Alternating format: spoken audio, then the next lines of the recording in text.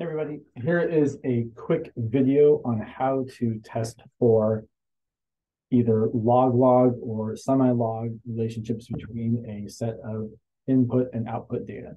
So and this is using Google Sheets. I have another video which how to do it using Desmos. It's a little slicker, but I feel like this shows you the trend line better. So here we go. Let me share my screen with you. Let me put that, share that, and I'm going to make this big for myself so I can see all the stuff. Great. Hopefully you can see my face as well. So let's say we've got some X and Y data. And I definitely encourage you to put the X column to the left, the Y column to the right. So grab your data, title it. I've titled it lamely X and Y. So to test semi-log, you're going to want to column this log of X next to Y. I do recommend, because I've seen some issues before, that you're going to make these columns, make new columns, and just you can either copy. So, right, you can copy that. You want space between your columns because if you have the columns right next to each other, for some reason, things just go weirdly. So I definitely encourage you to have space between columns. And then if I want the log of Y, I'm just going to say, well, I'm going to call this log of Y. And instead of actually calculating all the logarithms and putting them in, you can just say that this is equal to log of Y. Sorry, not log of Y, log of 5. Instead of saying 5, I'm actually just going to put in the cell, which is cell B2. And then I'm going to press enter. And then you can either, well, so one way to do this is by autofilling, but let's say I didn't do that, I missed it. You can go back, click on your cell, and then drag this down. Boom. There we go. And then I'm also going to want, when I do the log, I'm going to want log of X. Right? And so I want log of Y graph versus log of X. So here for log of X, we can do the same sort of thing. We can be like, okay, that's going to be log of A2. And then that's giving me 0. Interesting. Didn't give me the option to pull it down. And if I drag this down, it's going to fill it in. That's log of A3. The next one is log of A4. So it fills in the formula for you, which is kind of great. You have to use the equal sign, which is be careful. It's going to be the same thing before. It's going to be log of B2. And then if you want, instead of dragging it down, you can hit Control Enter, or I think it's the Option Enter button on the Mac, and it'll just fill it for you. Awesome. So now if you want to actually get the semi-log graph to see if it's the closer one to being linear, you're going to grab these two fields. You want all the data, as well as you want the titles, because it's helpful to do as well.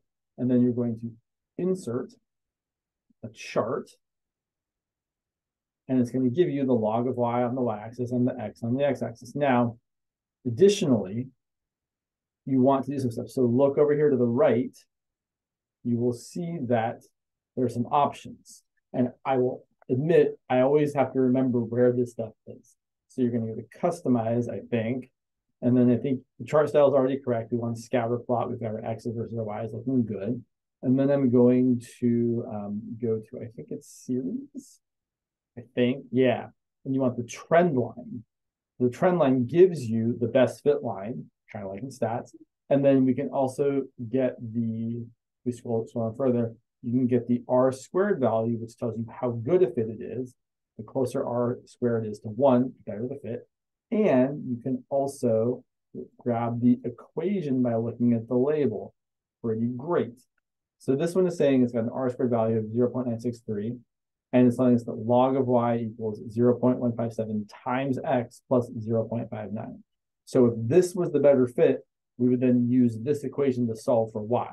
We would still have to go and write 10 to the log of Y equals 10 to the 0.157X plus 0.59 and then solve for Y, but we would know which equation to use.